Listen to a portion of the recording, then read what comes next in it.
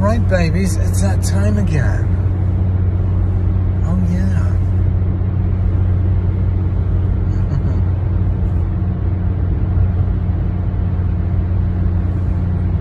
Letting someone pass me. Oh, yeah. In fact, there's a good little lesson for you there. Deference to others. Oh, my gosh. Wow. No matter what we've been through,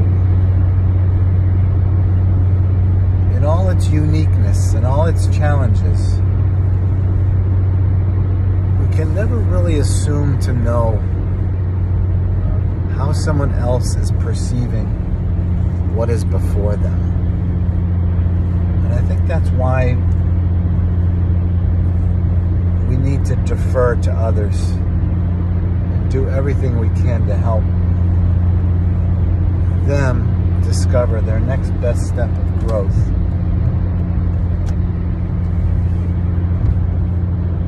Because in their mind, it might be so challenging that they are either afraid to take a new step or don't know what step is necessary, or both. Therefore, that's where our Jesus compassion comes in. And we look for an opportunity to be useful to them.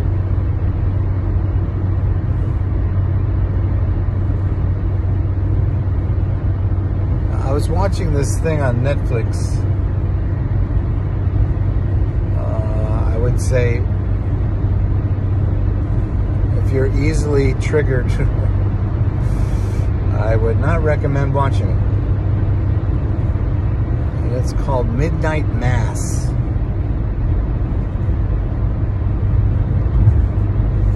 And I think what they're trying to do in the series is show that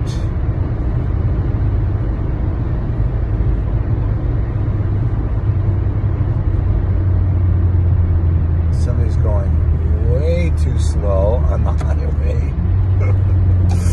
Wow. All right, baby. I think what they're trying to do is show that leadership in religion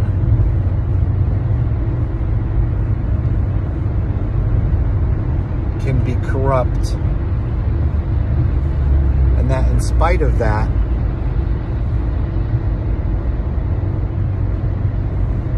the people of the church can still thrive. Oh yeah.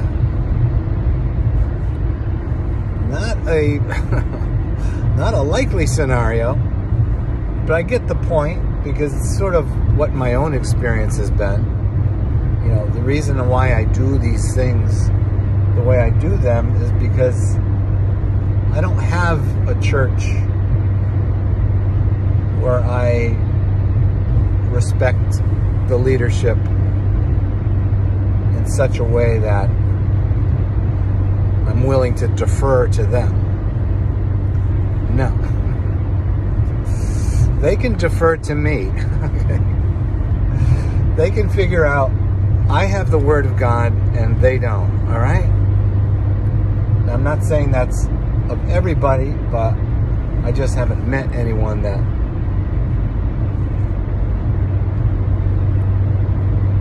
has a similar view to mine. And mine is setting me free, so why would I play with something that's gonna be less fulfilling, less rewarding, less satisfying? So yeah, be careful on Midnight Mass, because for a couple of episodes you feel like it's okay, I guess this is kind of a Hallmark kind of a situation. I'm not sure I really want to see it. It's kind of corny. Nothing's happening. And then all, you know what, breaks loose. And it's a whole different story. Which is interesting to me because, hang on a second.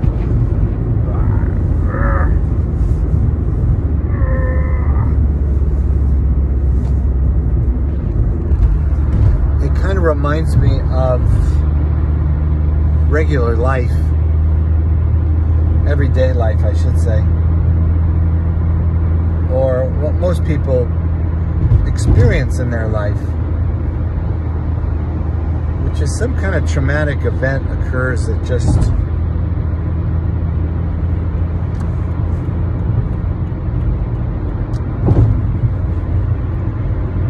becomes kind of this upheaval. And yeah, I really have the Lord's compassion for people who experience that, because most of the time we don't know how best to respond to it, because it's not something that characterized our lives. Now, me, on the other hand, my life has been punctuated by frequent traumas and upheavals in family, in business, in relationships, in health,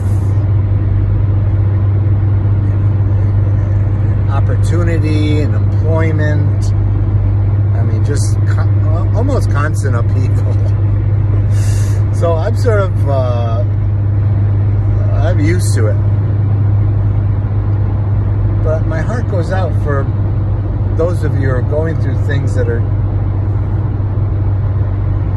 so challenging and upsetting that you really don't know what to do, because you don't have the frame of reference in most of your life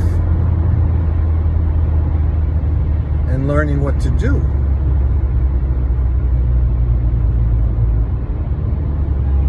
All of a sudden the school van slowed way down. Weird. Okay, in Jesus' name we release safety in that situation and all those like it all across the earth. Oh yeah. Because we're in charge, baby. We do what we do because that's who we are.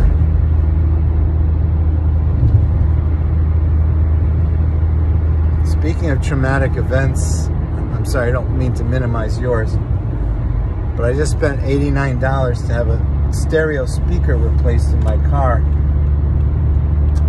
And that wasn't the issue. Evidently, it's the unit, so the stereo has to get replaced. But even little, setbacks like that are, the opposite of what you expected or hoped for, those can turn into derailments. In fact, when it occurred, I had to really talk myself down a bit and just like, okay, it's not a big deal. You can afford a new stereo. Yes, the $89 was totally unnecessary, but you can do this. I had to kind of do that to myself. And then something else happened, like right after that. That was also annoying, but a minor annoyance. But it was like the two of them, the two of them really kind of set me off, and I really had to, I'm like, Lord, I need your help here. I can see I'm not doing well. And as soon as I started kind of laughing about it, then I felt better. But if I didn't start laughing, I think I could have gone in a kind of a downward spiral for the rest of the day. So just look for those opportunities, sweetheart, to call out to the Lord. Look for His perspective, His presence, His overall purpose, and how He can help you to be stronger in the catastrophe that you're experiencing.